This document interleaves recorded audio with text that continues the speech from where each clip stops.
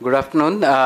So it's my great pleasure to welcome the phenomenal Rajaram back to his home ground. I will only say that I learned a lot from him ever since I was a student, and I hope to continue to do that. I will interact over the time that he's here.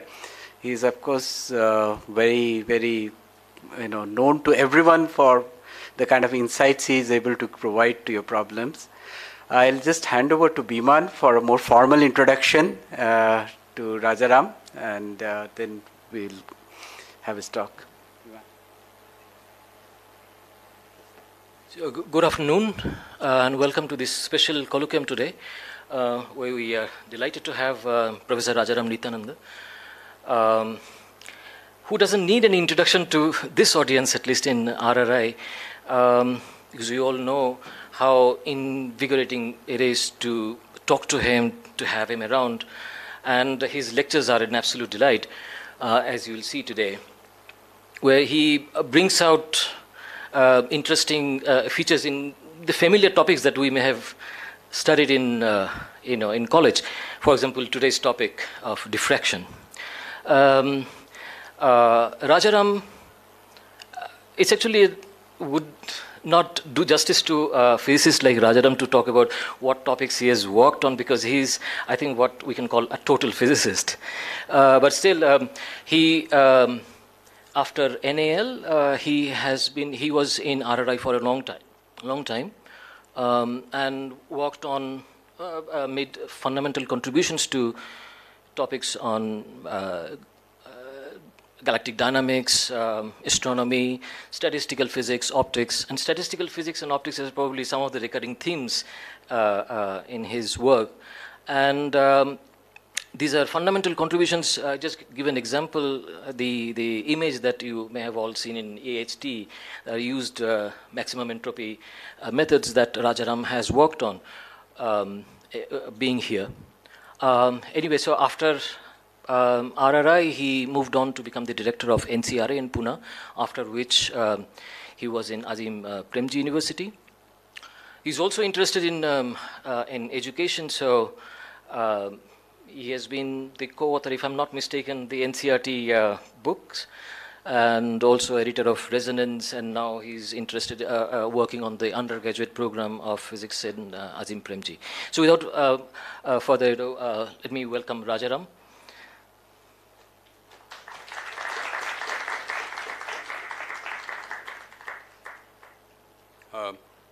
Thanks, Biman. Thanks, Tarun. It's interesting that when I moved to Pune, one of the things I looked forward to was meeting Tarun. So uniquely, he has welcomed me there, and he's welcoming me back here. So as has been mentioned, I've been here a while, many years ago. So my feelings are summed up in this picture, which some of you may know. Coming back. And the good thing is that many things have changed, right? And that's the way it should be. So coming to diffraction, what I hope to do is to do some history. I mean, if you get someone old enough, you will get history. And then maybe most of you are familiar with basics of diffraction. And so I would try to help you to unlearn those a little bit. And that, I have to confess that I was very happy with the conventional picture of diffraction when I came from NAL to RRI. And then in RRI, I had to face different kinds of radio telescopes. And then I realized that one needs to go beyond that. But the main focus in this talk will be on the optical principles. Of course, there will be some astronomy in it. And it just turns out that this more general view of diffraction is especially important for the kind of work which has been going on here in the last decade, perhaps, right? So I'll come to all that. But to begin at the beginning, here is the father of diffraction, Grimaldi, and it's nice that you go back to the history. He observationally had all the features.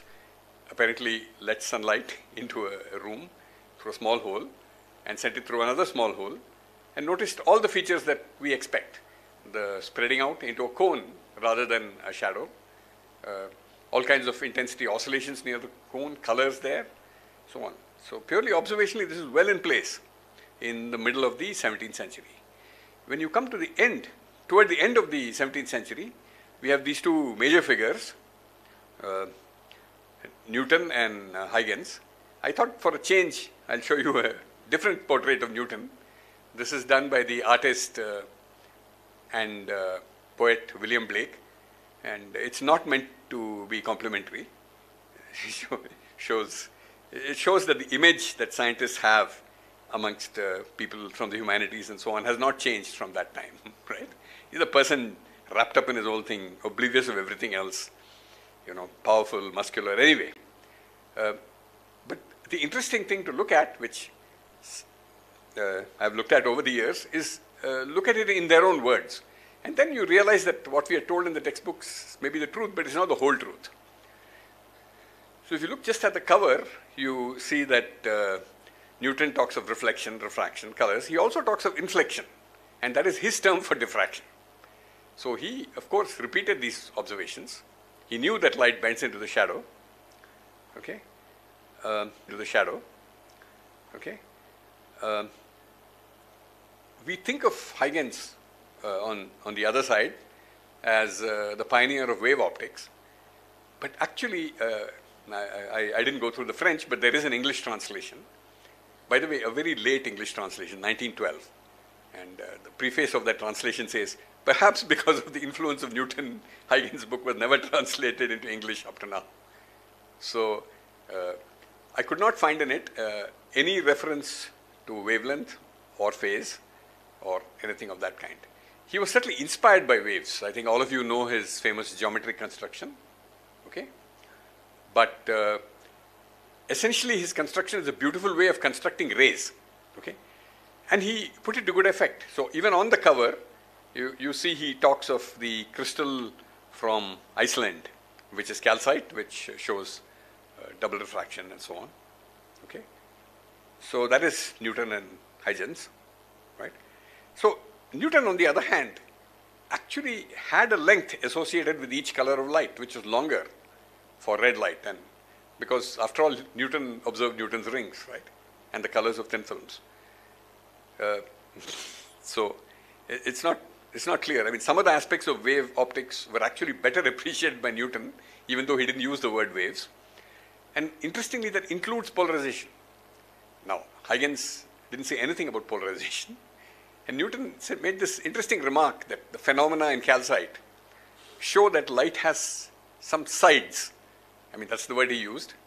And he explains that sides really means two possible things in the transverse plane. So anyway, as I said, the real truth about these two is more interesting and more complicated than just saying that someone is rays and someone is waves. So move forward a whole century, and that's interesting, right? That almost nothing happened for 100 years regarding light waves and so on. And this is Young, and just for fun, I've reproduced this picture.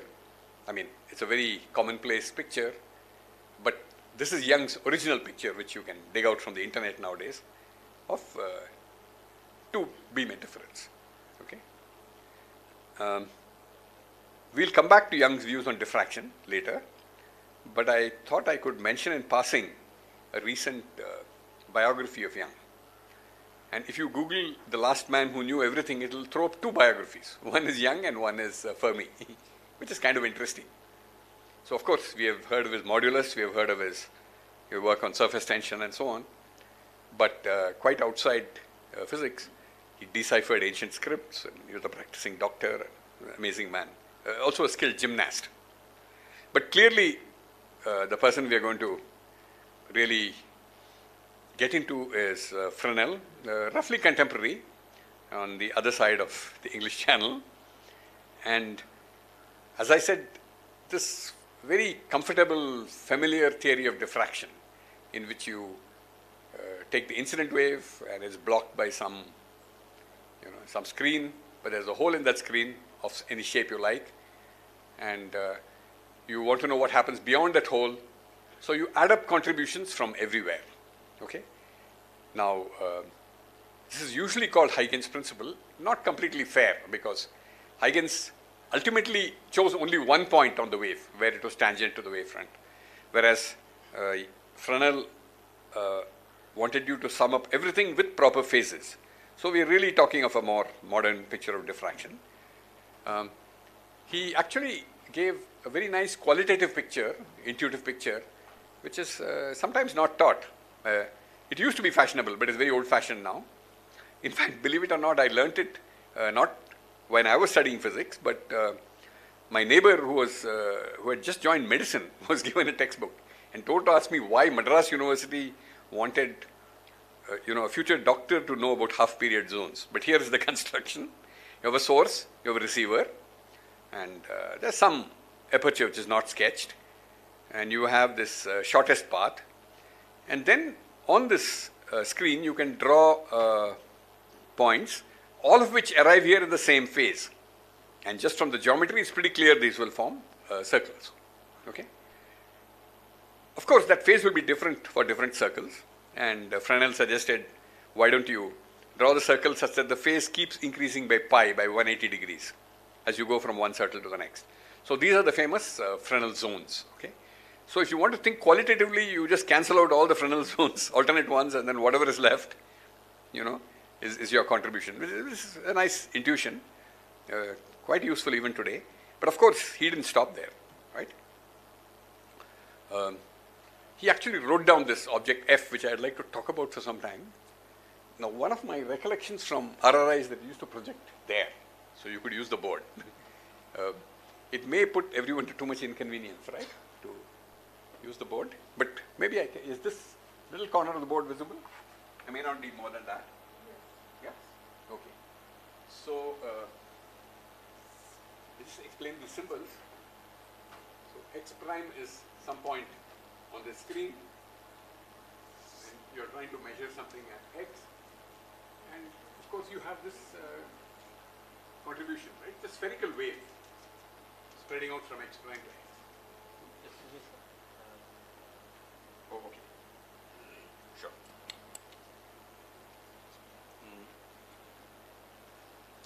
Probably have something else in my pocket.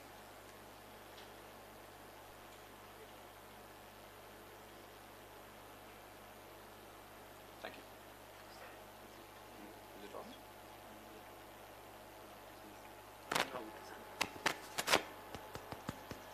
Yeah. Am I audible? Yeah. Right.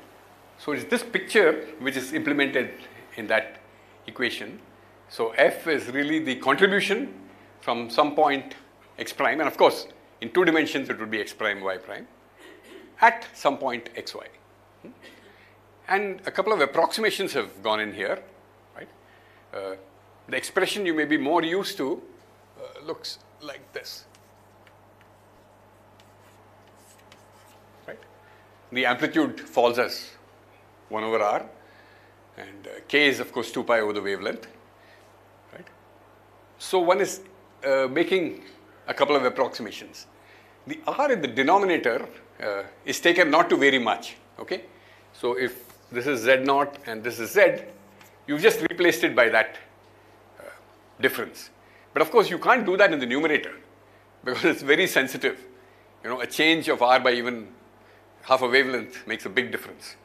So then what you do is you're really concerned with the variation of the phase here, so you just look at this, right, which is the gap between a sphere and a plane, which is what is sitting up there, right? X minus x prime whole square, y minus y prime whole square. So this is the famous Fresnel diffraction kernel. And the reason why it's called a kernel is that you stick in this F, and then you integrate over the aperture, right? And you integrate for a uniform illumination, you just integrate over the part which is not obstructed, okay? So, but you need not have uniform illumination. You might have some variation of phase, so all that's fine. But this is the essential part of the Fresnel's theory of diffraction, okay? And I've called it the paraxial paradise because you've already seen I'm assuming these angles are small, okay? So that's what paraxial means in optics. These angles are small. And I'm calling it a paradise because you can really extract so much physics from this, okay, which I don't propose to do. You could give a whole course on that. I'd again like to repeat that this is often called the Fresnel-Huygens, but no mention of phase. And as I said, Huygens would simply tell you that if you start here, then this is the only point you need to worry about, right? Whereas Fresnel is telling you do an integral, okay? So there are many nice ideas. The first consistency check, of course, is that if there is no obstacle, you can integrate over the entire screen and then nothing should happen. I mean, if it's a plane wave coming in, it should just be a shifted plane wave coming here. So that's consistency check, it passes, okay? And that also gives you an interesting principle that, so if the entire integral is straightforward, then if you integrate, say, over a hole, that's the same. And if you add then the integral over the other part, those two will add up to just the original plane wave, okay? So this is the so-called Babinets principle that if you want to understand a hole, you could also, if you want to understand an obstacle, all you have to do is to work out the corresponding hole and the two answers will be the same, apart from, of course, the original direct beam, okay? And there are entire fields of optics, Fourier optics, you know, Gaussian optics and so on, which all come out of this. The IK factors, how do they come? Okay, one way to think about it is you could just put an unknown constant there, and then if you put this consistency check that a plane wave should remain a plane wave, you will find that this has to be IK.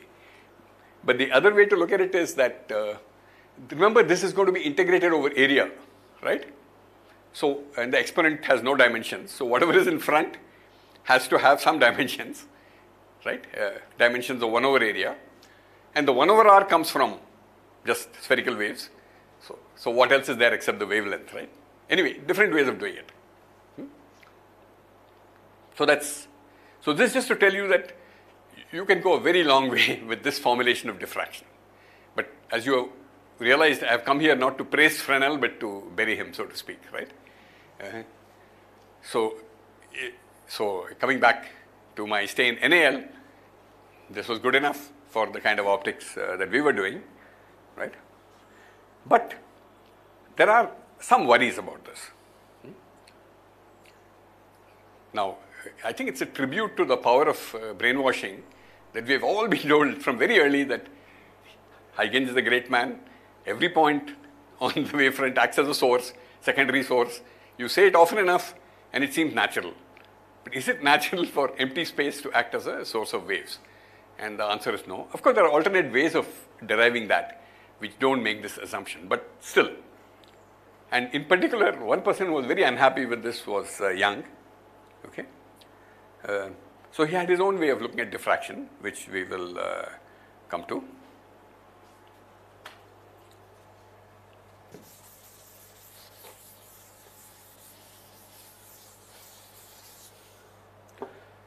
So let us say we are talking of one of the simplest problems of diffraction, which we'll come to later, the so-called straight edge, right? So extends in this direction, and the wave is coming from this direction, right? So Fresnel would tell you that if you want to know what's happening here, do some integral, which happens to be a Fresnel integral over this part. And the value will depend on where this point is. If you're somewhere here, it's very small, and if you go far up, its value is essentially 1, the amplitude of the incoming wave, okay? Now what Young tells you is something different. He says, look, I don't like all this, okay? The wave is really coming from the edge, okay? So there's a wave coming from the edge, and if you happen to live here, there's also a wave coming from the source. It's very intuitive, of course, right? So in this region, what you see is the interference between this edge wave and the direct wave. So for example, the path difference would be something like this, and believe it or not, you get the correct location of the maxima by doing this. In this region, you only see the edge wave. Okay. Now, of course, he didn't tell you what the strength of the edge wave is, there is an experimental observation which goes back to Grimaldi actually, and actually to the favorite observation even of the founder of this institute. If you go to the diffraction pattern, put yourself there and look through an eyepiece, what do you see? So Grimaldi actually saw a bright line on this edge. And I'm not going into Raman's contributions to diffraction with his star student G.N. Ramchandran. So they went further and they had elliptic apertures and located, it was dominated by some bright points. So this edge wave seems to have some physical justification. Now it seems so irreconcilable with the other picture. I want to give you one example where you can easily see it happening. And this is the diffraction pattern of a single slit, and also far away, the so-called Fraunhofer pattern, right? So theta is the angle, and A is the width of the slit, and K is the good old 2 pi over lambda. So the formula we are used to by integrating over the slit is that sine Ka by 2 by Ka by 2. But you can also write it in the other way. So then it looks like a wave coming from one edge and a wave coming from the other edge. But interestingly, the amplitude of the strength of this wave varies very strongly with theta. So the young edge wave is something slightly peculiar, right? It increases as 1 over theta, right? And then again falls off as you go here. And it's actually true that in the straight edge pattern, the oscillations fall off.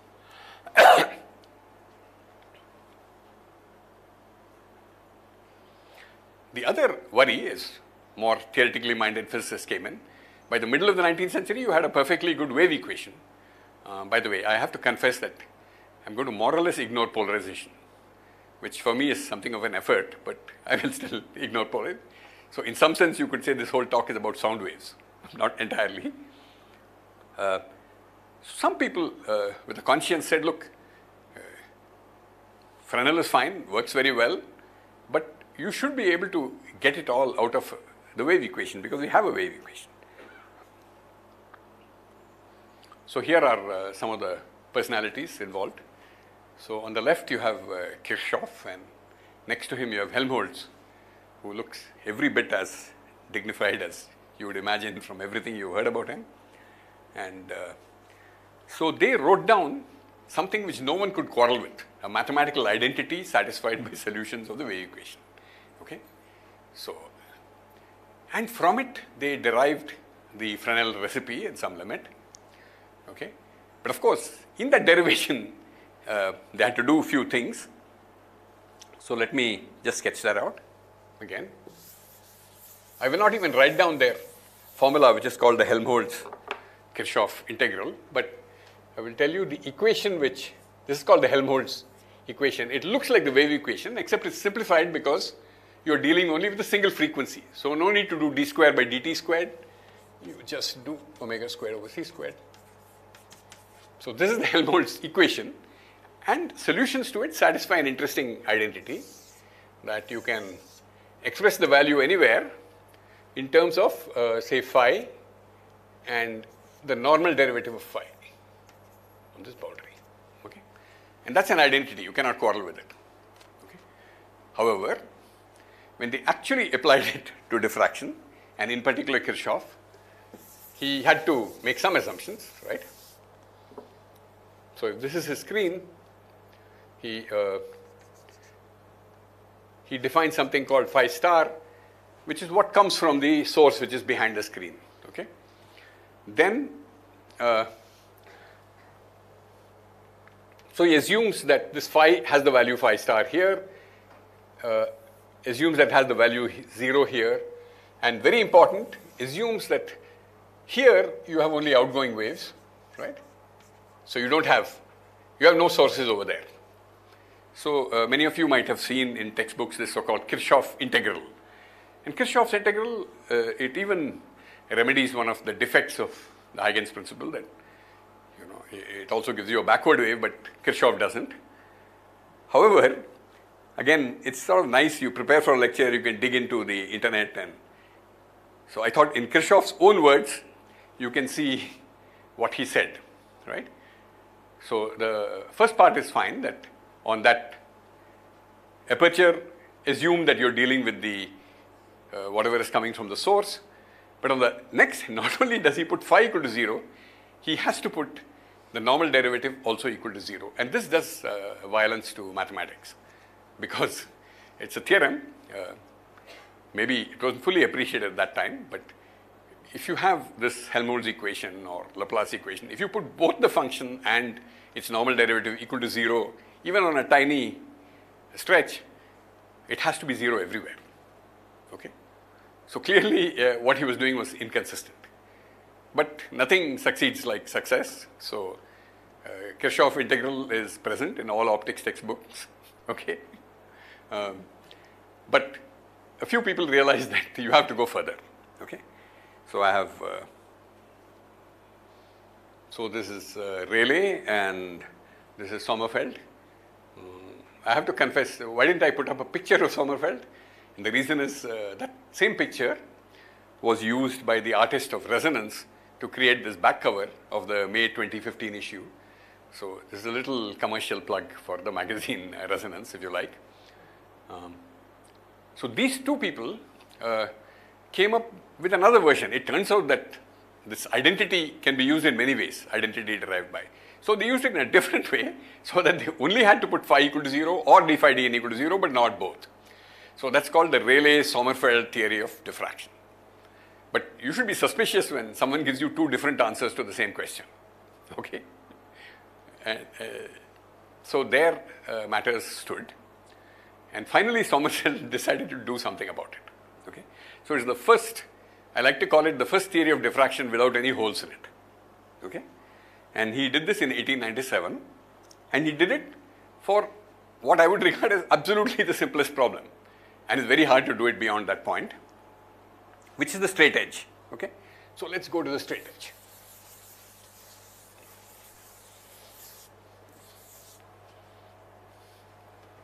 So this is the straight edge, and you could have a plane wave coming from any direction. He could do both polarizations. Okay? So no problem. And his point was, let's make this a perfect conductor, and let's use Maxwell's equations. So put the proper boundary conditions, right? If you have the electric field sticking out of the board, it had better be 0 on both these surfaces. And if you have the magnetic field sticking out of the board, then you have to ensure that the normal component of the electric field is, electric field is normal to the surface and so on. Okay? So I'm not going to tell you about the Sommerfeld straight edge solution. I mean, I'm not going to write it down, but I can tell you things about it. Okay? So most textbooks on optics, say Bond's textbook on optics, for example, or the Landau-Lifshitz volume, say by some magic, Sommerfeld wrote down he did this. So what does Sommerfeld himself say? You can go to his book on optics, and he was considered one of the great teachers. So it takes him about 15 pages or maybe 12 pages to start from formulating the problem and then using some very interesting, non-trivial mathematics. And then he ends up with an expression. At that point, he throws up his hands and says, now I have to do some transformations which are too complicated to explain here. And then he comes up with quite a manageable expression, which actually has these famous Fresnel integrals in it and so on, and then explores it. So in the forward direction, it pretty much reproduces the Fresnel theory. But that single expression does everything. It takes care of the incident wave, it takes care of the wave which is reflected here, it takes care of the shadow region, it takes care of... So it's a masterpiece of mathematical physics. And but what do you do with that? Because later on in the same book, he discusses why it's very non-trivial to extend it to other things. Nevertheless, I think the community learnt a lot of lessons from this. But of course, I can't resist throwing in a little astronomy here. This is the straight edge pattern. And those of you who know my experimental skills will guess that this was just produced by a computer simulation. Right? Both the grayscale as well as the graph. But this one is a genuine straight edge diffraction pattern. Played a very historic role in astronomy. So it so happened that there was a very mysterious object called 3C273 sometime in the early 1960s, picked up by the Cambridge and people, and people didn't know its position very accurately because it was a radio source. So fortuitously, the moon passed in front of it, and this is the record of the diffraction pattern. Okay, looks pretty much like the theory. It's not exactly the same, and you see this bump and so on, because it's not a point source, right? In fact, it's an art to deduce the source structure from this pattern. You know, we are all used to a point source being convolved by some nice function, and then you can deconvolve it. But suppose a point source is convolved with this function. How do you deconvolve it? So the most elegant solution was given by an astronomer called Peter Scheuer. The most practical solution was given by C.R. Subramania, whom many of you may have seen. That was part of his PhD thesis, which fortunately came to RRI for being examined, not by me. So I learned about all this early on.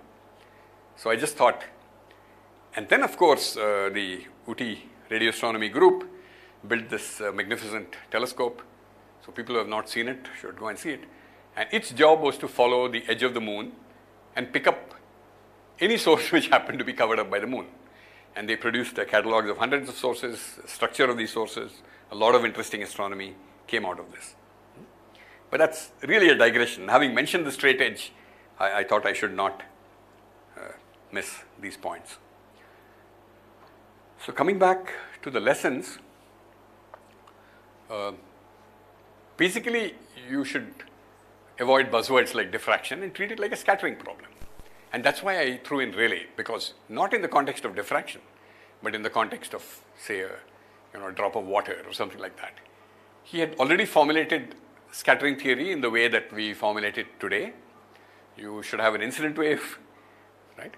And far away, you should have some outgoing wave, which could depend in some interesting way on angle. And you have to, of course, match everything in the region around this. And he formulated this basically for sound, but also for light and some approximations. Right? And the other reason, of course, for choosing Rayleigh and Helmholtz is that, as you know, the founder of this institute did not have a PhD degree or a PhD guide, but the two names he mentions as having inspired him are indeed Rayleigh and Helmholtz. So I certainly had to bring them in. Okay.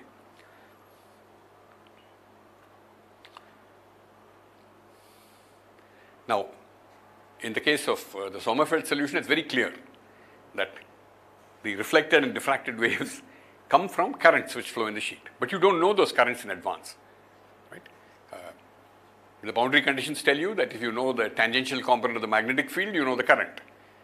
But how do you know the tangential component of the magnetic field? Only if you know all the currents, right, which flow everywhere. So it's a self-consistent problem. Okay. Now, interestingly, the Sommerfeld solution has an edge wave. Okay, if you go into the geometric shadow, it has a cylindrical wave emanating from the edge. But Sommerfeld also makes an interesting remark. He says the eye performs an inadmissible extrapolation, which is a little hard to pronounce. And what he means is that this is the asymptotic form, and your eye is located there, so the eye thinks that it's emanating from the edge, but the currents actually are not confined to the edge, right? They actually over a small region. If you go closer, you have a more complicated picture, okay? But certainly this is more physical than, Now the other nice remark which Sommerfeld makes is, let's look at the field in this region. Right? It will have the incident wave, but it will also have contributions from all these currents. So he actually plots it out, and it has all kinds of oscillations. So that is again, saying that, look, people like Kirchhoff and Rayleigh and himself earlier had said that here it's the field of the original incident wave, but it's nothing like that. So it's either good luck or the fact that, different functions, when you integrate them, may look the same. Okay? In any case. We often think of diffraction, the property of the screen. Exactly. In fact, one never thinks of that as being part of the problem. Really saying that because of the current setup, and therefore it depends on the nature of the material that you have. Completely. So that is, again, see, all the earlier theories like Kirchhoff and so on, they just said put something equal to 0. Of course, Kirchhoff says something more, which I should have been alert enough to spot it. He says, go back to my earlier lecture on the black body. Okay? And as you know, Kirchhoff was the king of black bodies. So he said, I'm going to put this equal to 0. So, but that's only intuitive. In reality, you have to put boundary conditions, and if the screen has some resistance, you have to put that in. So diffraction does depend on the material of the screen. Absolutely. So now let's come back to this theme of superposition, right? We are all told that, you know, Huygens principle, superposition, it's all, as I said, that was the brainwashing. And none less than Feynman Lectures, Volume 3, 1, told you that if you have two slits, you first see what happens with one slit, you have some wave coming out, then see what happens with the other slit by itself, another wave, add them. Okay. Now, of course, Feynman was lecturing to, you know, well, not undergraduate, I think, yeah, second year or third year, whatever. So clearly he knew when to simplify. I'm not accusing Feynman of being unaware of this fact. But if you ask mathematically what you're doing something very strange, right? So let me again put a small sketch. There is a superposition principle, of course. So you can solve this problem, or you can solve another problem which has a screen like this. Now, no one told you that you can superpose two solutions of two different problems, right? It's not guaranteed. Or if you are more used to Schrodinger equation, which the way the educational system works, people probably see Schrodinger's equation first. You can, given the same potential, you can superpose two solutions. But you give me two different potentials, I have no right to superpose solutions, right? Now, interestingly, obviously Feynman was aware of this because he had this nice idea, which is expounded in his book and also in his 1948 paper, of a sum over parts. So you have all kinds of paths going from here to here. Likewise, all kinds of paths going from here to here via this. But the moment you open both, in principle you have paths like this. And I know some of the work in RRI has actually emphasized this. Okay. But I'm just saying this for a broader audience. So this is another way of seeing that there is no superposition principle if you open, you know, two holes or if you have two scatterers or anything like that. Right? Because they are coupled. And this is particularly clear if you have two wires, right? So waves scatter off one wire, they scatter off the other wire, but the second wire also scatters the waves scattered from the first wire and so on and so forth, right? Now again, on the same theme of Feynman lectures, there is a superposition principle, right? In the kind of problems we are interested in. And I mean, this is I do not know if it's successful pedagogically, but it's an intellectual feat that in Feynman Lectures Volume 1, which was given to these raw undergraduates who had just learned calculus and algebra and so on, he actually gives you the most general principle, which is valid. Okay? He doesn't even have Maxwell's equations, but he says, I don't need Maxwell's equations. I will give you the formula for an arbitrarily moving charge, and that's good enough. And I also give you the formula for if some other charge fields these fields, what it does. So he does that. And then he says, and this is the linearity of Maxwell's equations, if you like. Find all the sources, all the currents, let us say, in our language, moving charges, and the field anywhere is the sum of those currents. But the catch is, you don't know those currents, as we saw in the, you may know the current which produces that original wave which is getting scattered or diffracted, right? But then it induces currents elsewhere and they couple with each other. So I guess I don't want to labor the point, so I've just lifted that passage from Feynman Lectures Volume 1, right, where you can look at the part in boldface, right? So it's a non-trivial problem, but today, in fact, electromagnetic codes which people use, some of those codes actually do that. They assume some current distribution and then make it self-consistent, okay? Now, as with many things in the Feynman lectures, this idea has origins many years earlier. And so I'd like to mention it briefly because it kind of leads on to the kind of radio astronomy, radio telescope, I should say, applications that I have in mind. So around 1915, Ewald is a student of Sommerfeld, better known for his contributions to crystallography. Oseen is well known for his contribution to liquid crystals, but they both came up with this idea independently, which is really based on this notion that the field anywhere is the sum of the fields due to all sources, the original source as well as the induced sources. And we look at absolutely the simplest example. So no diffraction here. You have a screen with no holes in it, and you have a wave. It's perfectly conducting, so you get a reflected wave, right? So the usual way of thinking about it is that, this wave reflected everything, so it doesn't transmit anything. So in this region, you have zero field. But if you believe in this principle that the field at any place has to be calculated by taking all sources into account, then this original source over here is definitely producing a field here. So now the picture is not a metal screen blocks radiation. That's not the picture. That's a kind of macroscopic picture, right? So I want to know the field here. This current produces field here. So there must be some other currents which cancel, and they have to cancel. If you get zero here, they have to cancel.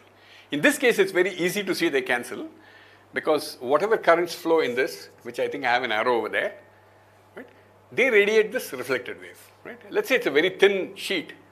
So the same currents will produce an identical wave in this direction. Right? And that's the one which cancels the incident wave. Now what these gentlemen did was to show that this cancellation is a very general property. If you enter, if light goes from air to glass, I mean, a question we never ask, right? What happened to the incident wave when you go into the glass? Simple answer is, in glass, the rules are different. But that's a kind of differential equation point of view, right? You solve Maxwell's equation in glass and it tells you things propagate at a different speed. Nothing wrong with it, but it's a very piecemeal way of looking at things. Whereas this way of looking at things is, whatever currents flow in the glass, which is the polarization of the atoms in the glass, they do two things. Well, three things actually. They generate the refracted wave, they generate the reflected wave, and they cancel the incident wave. And believe it or not, in Feynman lectures, volume 1, he uses this extinction property because he says it has to be so, to even calculate the so-called Fresnel coefficients. What is the strength of the reflected wave and the refracted wave, right? That's again an intellectual feat. It's generally recorded that his lectures made more sense to the faculty than to the students. But in any case, this is a brilliant piece of course, he doesn't prove the extinction theorem, but he uses it, as I said, before Maxwell's equations, anything. So when I came to RRI, this telescope was being built. In fact, both were being built, I think. So I had to, this one I'm not going to say so much about, because the wavelength is 2.6 millimeters, or even if it was a few centimeters later, the diameter is 10.4 meters. So the usual pictures work pretty well. You can think of it as a parabolic reflector, do all the usual things. Okay? But this kind of telescope is a little harder to understand. So we used to take students to this Gauri-Bidanur radio telescope, summer school students. So they would get down from the bus and look at this and say, where is the telescope? Okay? So I used to say that the telescope consists of dipoles mounted on monopoles. The monopoles are, of course, just these poles, which I think are Casuarina, right? Dwarka? Casuarina poles. These are the dipoles, right? Somewhere here. You barely see them. And something you don't see at all, which is a reflector under the dipoles, is a king's ransom in copper wire. I mean, it may not have been a king's ransom at that time, but it is now. I hope the word doesn't get out from this auditorium. Okay, so all your intuition about telescopes, diffraction kind of breaks down, right, when you are confronted with this. But fortunately, people with an electrical engineering background, and there were people like that, Deshpande, Shivgaonkar, and so on. I mean, and of course there was Radhakrishnan, who had his own unique background. So let me tell you a couple of general things you can say, even when you're dealing with such an unconventional telescope. Okay? Well, unconventional as compared to the dish. So the most fundamental question you could ask is, what is its collecting area? How much energy, if you have a source which gives you so many watts per square meter, how many watts will come out of the 2 wires which come out of the telescope? So the conversion factor is clearly something within dimensions of meter square. It's called the effective area. And one tends to think of it as the geometric area. But what's the geometric area of a dipole? It's a very thin object, right? Nevertheless, this effective area obeys a theorem. Okay? And let me state the theorem. So what the theorem says is, if you do your best, you ensure there are no losses, no reflections, nothing, then, so now let's say this is the sky, right? And you have something here, right? So it has an effective area which is a function of angle, right? So what this says is that if you integrate this effective area with respect to solid angle, and actually everywhere, including below, if the telescope is in space, right? It's just lambda squared. Now you can easily check this for some simple rectangular aperture, because the solid angle is something by lambda by d into lambda by d, right? Our old-fashioned intuition about diffraction, that if you have something of size d, it diffracts into an angle lambda by d. By the way, I have changed gears, and that is something I had to get used to when I came here to RRI, that radio astronomers use the language of radiation even though they are receiving, okay? So for whatever sits at the focus is called a feed, as which is feeding the telescope. Maybe historically, because they all worked in radar, that's how that terminology came in. So in any case, when I say it really diffracts the incident wave, but you can also think of radiation falling on it and going outwards as diffraction. And the logic behind this is a principle of reciprocity, which is also a pretty sacred principle, that you can have a source somewhere and a receiver somewhere and anything in between, and you have reciprocity, which, right, you can radiate from here and pick up there, you can radiate from there and pick up here. Okay. So this is the theorem. As I said, for the dishes it works out easily. Lambda by d whole squared into d square is lambda squared. But it works. And the logic behind it is, at least the way it was explained to me, was thermodynamic, which is a bit mysterious. It says you put this telescope inside a black body. Now, of course, today we know that the telescope is indeed inside a black body at a temperature of some 3 degrees Kelvin, right? And then what it will pick up, if this black body is what you would call a global signal, something coming from all directions, then it picks up exactly the left-hand side, right? Whatever the A effective is, averaged over all, integrated over all solid angles, right? And if the black body is at some temperature T, then what it gives you from any direction is kT over lambda squared. That's the Rayleigh-Jeans formula. So you can't collect more than kT, because if you collected more, you could extract energy from this black body and put it into a hotter. I mean, that's the reasoning I was given, okay? It's sort of interesting that why would you need to go to thermodynamics to deduce a property which is purely electromagnetic? And actually there are ways of doing it. We don't rely on this argument. But those of you who knew the person, Radhakrishnan, also known as Rad, would know that he had a special fondness for the laws of thermodynamics. So in any case, this is a theorem, okay? But what's really interesting is that this effective area may have nothing to do with the physical area, okay? So I have used this phrase super gain, okay? So super gain antenna is something that you can pack into a small region, but is able to collect radiation from much larger region. And again, there is a theorem. The theorem says that give me any wavelength, single wavelength, give me any effective area which you want, and then restrict me to a box of any size. And I will give you some complicated thing inside that box, which will receive at that wavelength with that effective area. So that is super gain. So the proof of the theorem, for those of you who have encountered the multipole expansion, is very simple. You take the angular pattern which you want, break it up into multipoles. Now let's take the dipole, which is one of the simpler ones. You can Usually dipoles are lambda by 2, but they don't have to be, right? We know from the dipole that you can keep increasing the charge or the current and keep shrinking the size, and far away it will still look like a dipole.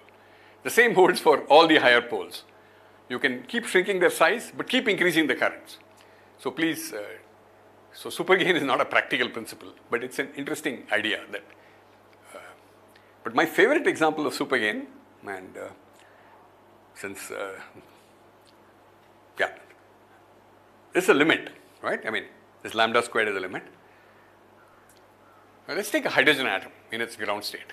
Okay, its physical size is around 1 angstrom or something like that. Now, if you illuminate it with Lyman alpha radiation at resonance, which is 1s to 2p, which is, I don't know, 121.6 nanometers or something like that, right? I had to convert from angstrom, sorry. You can ask what its cross section is, and believe it or not, it's hundreds of square angstroms, okay? And that's what makes neutral hydrogen such a powerful tool in the ultraviolet, observed in the ultraviolet, okay? So you can just check that. You can go and look up the cross section. So it is a supergain antenna in that sense, right?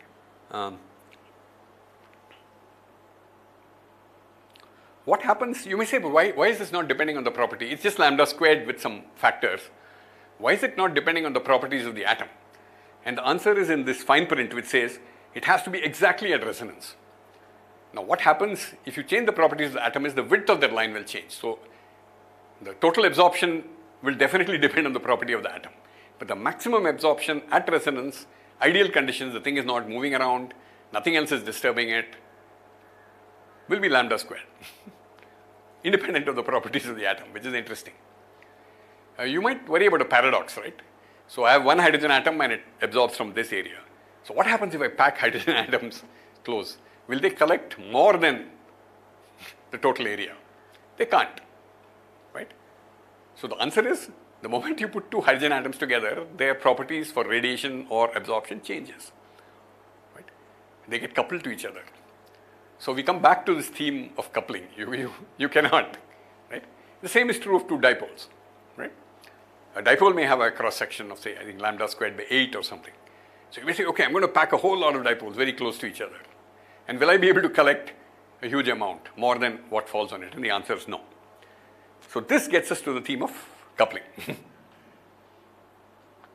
And that's something one normally doesn't worry about in paraxial optics, right? So now I come to the last part of the talk, which is about a very specific radio telescope. And this is one which was built in RRI. This doesn't look like a radio telescope, right? It looks like a wire grid, right? I also should apologize to the people involved. I think if Raghu is here, I apologize to him, so on. Because the radiation from the sky is coming from below, okay? So let's say this is in Australia or something. But anyway, this is one. This is one, and it splits into an R and a T, okay? Now, of course, you could also send in something from the other side, right? Right. You could send in something from this side, right? So in general, if you just send in some E1 and E2 from here, if you want to know what comes out, you will have to multiply this E1, E2 by a matrix. And this is the famous scattering matrix, S matrix, right?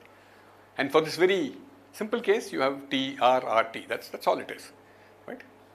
In other words, if you look to the left, you see the reflected part of what comes from the left and the transmitted part of what comes from the right, and vice versa. So what can you say about this S matrix, right? So you can say there's energy conservation, which is this. The bar is complex conjugate, because these are amplitudes. They have phases. So if you want to know intensities, you should multiply by the complex conjugate. Okay? Now there is, but this is not the whole story, which is pretty interesting. Energy conservation also constrains the relative phase between R and T. So let me just explain this argument, but it doesn't take very long. See, it should conserve energy no matter what you put onto it, not just from one side, okay? So let's put one from here and let's put one from here. Now, of course, the whole setup is so symmetric that you will get R plus T here and R plus T here. But look, if you have to conserve energy, this could have any phase it likes, but its amplitude should be 1 because it's the same as this. So you should have 1 times some phase and 1 times the same phase coming out from this side. Okay. So what does this tell you? It tells you, can omit a factor of 2. It tells you that R plus T into its complex conjugate also equals 1. So you expand it out, you get the old part, R bar, T bar, which is 1. So the rest has to add up to 0. Okay, that's as simple as that. And the only way this can happen, these two terms are complex conjugate, but the sum is 0, so it's pure imaginary, right? So that's how you get this. Now this pure imaginary actually has an interesting influence on the astronomical use of this setup. Now, I'm not getting deep into astronomy, okay? But the idea of this experiment, which was performed here, is that, okay, let me put the sky in the right place. And then there are these two receivers here. The idea of this experiment was to measure the sum of the intensities coming from here. Now, two things in the sky are not coherent. In the previous example, that 1 and 1 were coherent, okay? But here they are not. So what you do is you measure the correlation between these two. Okay? So this 1, for example, will create a correlation of R with, right? So this will create an R here and a T here, right? And so when you correlate, what do? You take this E1 and E2 and you do something like E1. In other words, you look at the phase difference and so on, and you average this. I'm not getting into radio interferometry and so on. And the interesting question is, will you be able to detect this signal, which is coming from all directions, this global signal? By the way, the two outstanding examples are the cosmic microwave background and this neutral hydrogen from the epoch of reionization, which I hope all of you have heard about because so many people here worked on it. But this I actually makes the whole answer 0. Okay? In fact, the combination you get is precisely T bar R. By the way, the people who worked on it, that paper is excited a lot of interest. In fact, I heard about it sitting in faraway Pune from Ron Eakers, who got so excited that he came to Pune and told us all about it. The people who did this, the paper is cited as MSU, which is Mahesh and Subramaniam, which is Ravi Subramaniam and Uday Shankar. And maybe they were restricted to 3 letters because they left out R, which is Raghu, whose PhD thesis was this. They knew that this was going to happen, and therefore they did something which radio astronomers have tremendous resistance to do. Right? Namely, they actually made this resistive. Okay? By the way, one much simpler way of seeing, maybe I should have just done that.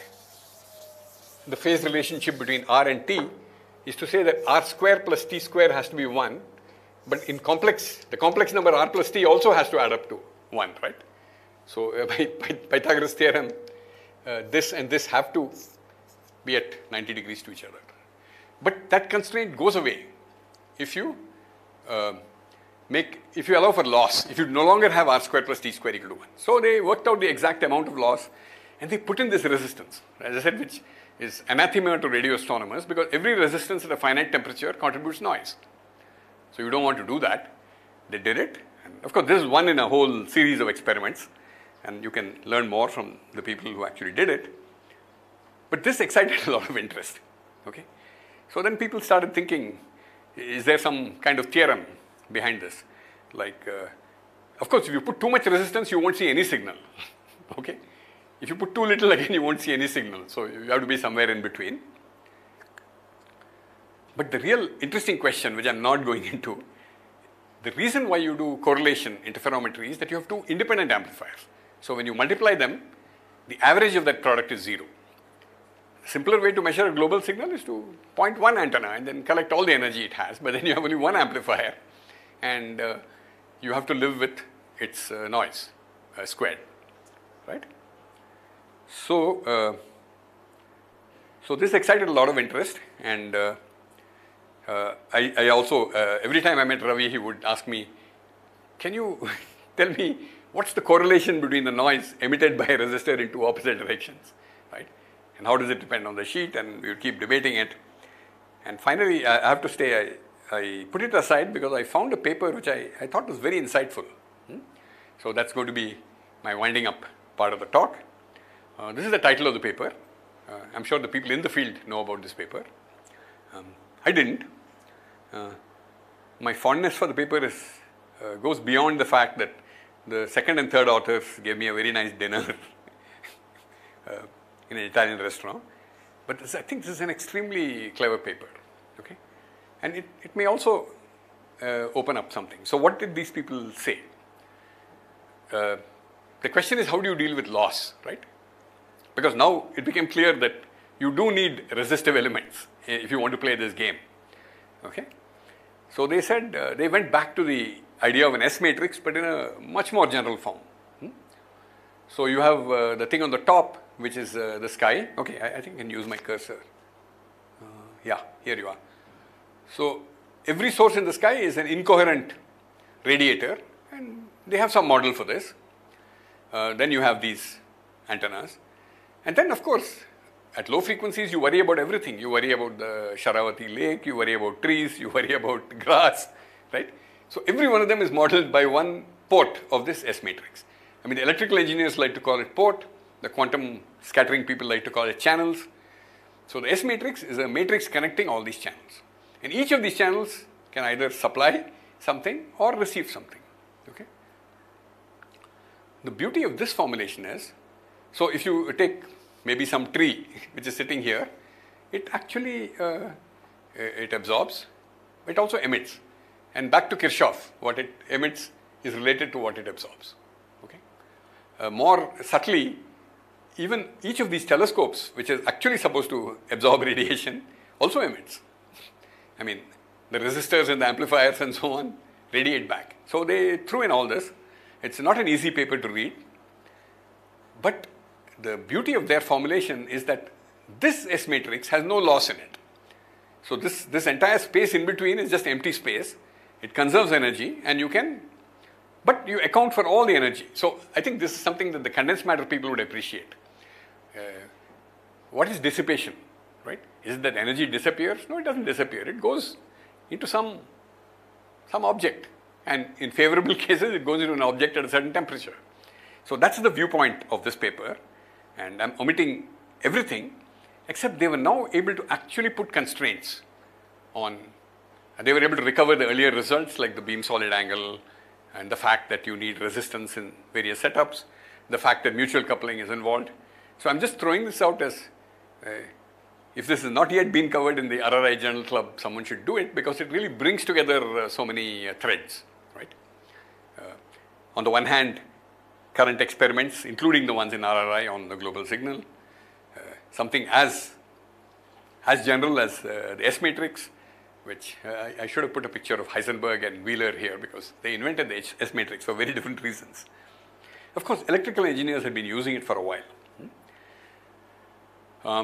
So I'd like to stop here. I hope I've brought you from the 17th century into the current century.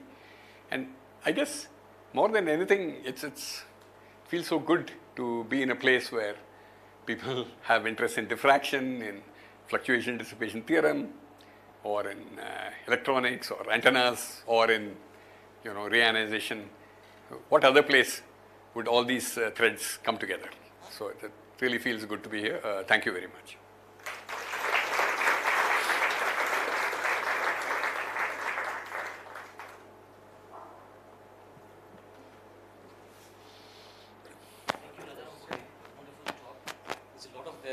Lot of it to absorb and then radiate.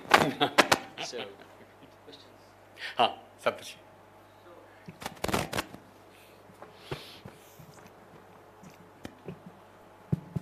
So I assume in your discussion, the coherent length of the sources, the coherence of the sources was assumed to be having a very large coherence length for most of this historical. Okay, the entire discussion is monochromatic. Exactly. In that sense, you're right. And coherent. So at some point, I'm sure means there was a discussion, especially when you are constructing diffraction with slits separated out by large distance and so on.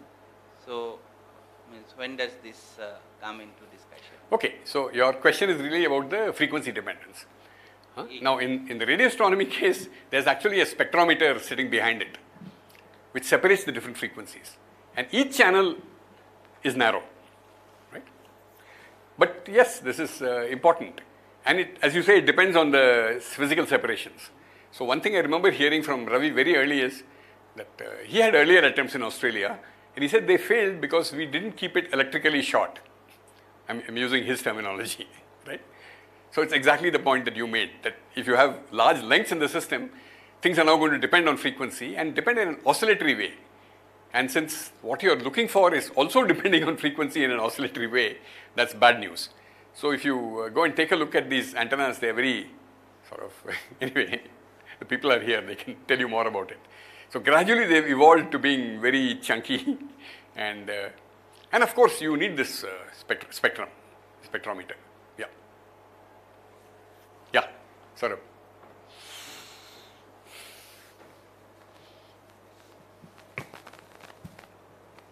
Thanks. Yes, so the question actually relates to the mutual coupling part of it, which is again talking about the length scales and the oscillations corresponding to it. The path that is used for mutual coupling is also the path for the sky signals to come. So is it even possible to separate out the two effects, which is the crosstalk between, say, the two antennas, which is through the screen or direct crosstalk, and the monopole component, which also comes in through the same channel, right? Is it? Okay, let me make sure I understand. Are you considering, see, this screen setup is not the only setup that one is talking about. You're thinking of a more general setup, right? So where you are actually doing interferometry, you have two antennas. I'll tell you the way I find, it simplifies thinking about this. If you think of the way that correlations were measured in the early days of radio astronomy, before they had all these digital correlators, they had the two signals. You combine them either as E1 plus E2 or E1 minus E2 by introducing an extra phase. Of course, making that wavelength independent is a technical problem, but let's say you can do it. So then you do E1 plus E2 whole square and E1 minus E2 whole square and you subtract them. I mean, this is Ryle's way of doing. It's called phase switching and all that, right? But this also helps conceptually, because conceptually what happens is E1 plus E2 whole square is a single telescope, right? Right? That single telescope has a beam. It obeys all the theorems and so on. The E1 minus E2 whole square is also another telescope. So that way you get around the problem of understanding correlations. And actually it's true, these two telescopes have very different beams. But both of them will probably have the same effective area. So if you're in an ideal situation, you're out in space, then both of them, you know, the difference will show up, the global signal. But yeah, of course you have to put in the loss, no? Because as we know, if you don't put in the loss, these two will cancel. Yeah.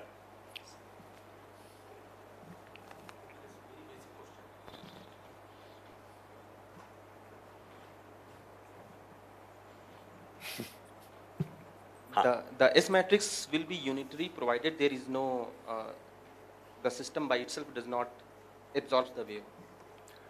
It is basically what you have said, that is the, I mean, unless everything based on the Kirchhoff law that whatever is received and is also emitted, there is no self-absorption. If there is a self-absorption, the S matrix will not be unitary. Okay, so let me, I talked of two S matrices and maybe I should, in the first example, that S matrix will not be unitary. Once you put some absorbing elements in the screen, it will not be unitary. Some of the energy will be eaten up. Now what the later work has done, which I find very attractive, is that every source of dissipation has become one more channel in the S matrix. Okay.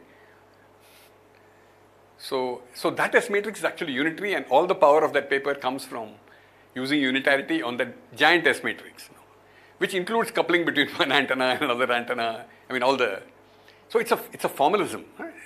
They also do work it out for some specific cases. So if you find it interesting, you should really take a look at this. I think it's a very nice paper. Shubhurna?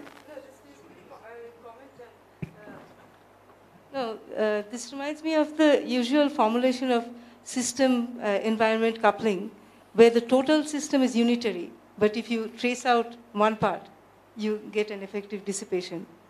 I agree. And I guess this will be known in the condensed matter community for some time. Yeah. But this is a clever application to a very practical problem. So it's interesting that they call it a practical theorem, because most theorems are impractical.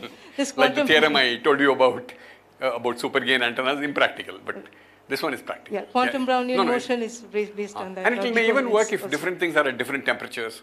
Yeah. You just have to make sure that balance between what goes in and what comes out. Mm-hmm. Yes. Yeah.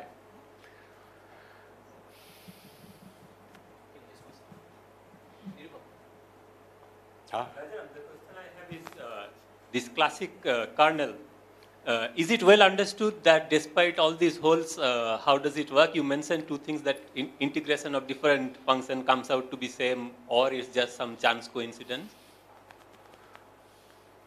No, I wouldn't call it a coincidence. See, the Fresnel theory is not wrong. It's an approximate theory. So in domains where the approximation is valid, so let's go back to this. You are particularly thinking of the straight edge, right? Yes, yes.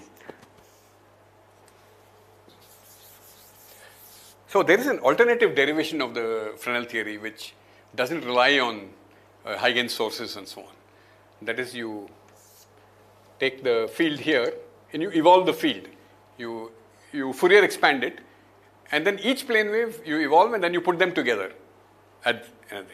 So I would say that in this forward direction, the approximations of the Fresnel theory, okay, there are two approximations in Fresnel theory. One is paraxial, the other is the assumption that this is an undisturbed field, which is the wrong assumption. That's what's worrying you, right? Actually, that should probably be regarded as one of those pieces of luck.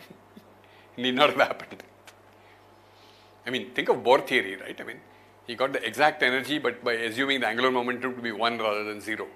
So, some people have all the luck.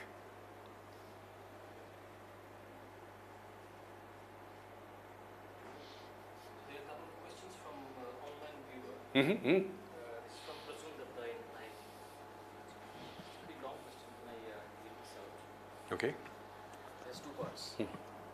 So, this is Prasun. I had a couple of questions. One, for the edge web of Summerfield, is there a renormalization going on when you are looking from far away, the intricacies of the edge currents being lost? The second is, the reciprocity theorem can be understood in terms of Green's function easily. Is there any more fundamental way of looking at the proof? The Neumann or maybe Cauchy boundary conditions do not have a direct symmetry in Green's function. Does it still hold in the field propagation on a nonlinear medium? Okay, let me try and, I guess whatever I'm saying is audible at the other end to the person who is online. Okay, great. So, so first of all, actually, the Neumann and Dirichlet Green functions are different, which is why Rayleigh and Sommerfeld got two answers, right? I mean, depending on which condition they put, and neither condition is physically justified. Okay. Now, coming to nonlinear, I think that's a completely new ballgame. I think linearity has been assumed in whatever I talked about, in the propagation and so on. And the first question, I'm taking it in reverse order. So is there a renormalization going on when you are looking from far away? It's not so much a renormalization as the fact perhaps that the currents which are distributed over a small region, if you go very far away, they look like currents emanating from the edge. I mean, so plus higher multipoles, perhaps, yeah. So, but it is just free propagation beyond that point.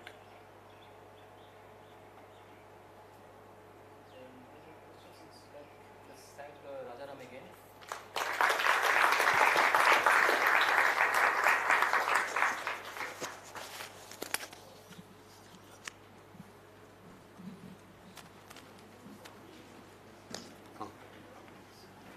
First author of this paper, Venu Madhav. Have I read the first draft? No, Have you met the first author of no, I've never met the first author.